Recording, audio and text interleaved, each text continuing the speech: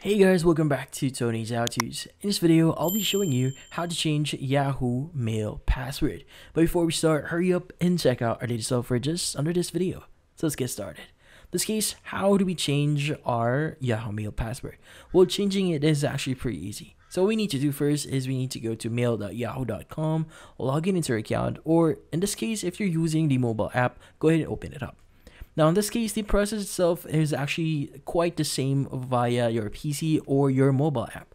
Now, if you're in your mobile app, you should see your profile icon at the top left. But if you're using the desktop version, well, at the top right, you should be able to see your name as well as your profile icon. In this case, what you need to do is you need to click on it, and from here, choose the option that says Account Info.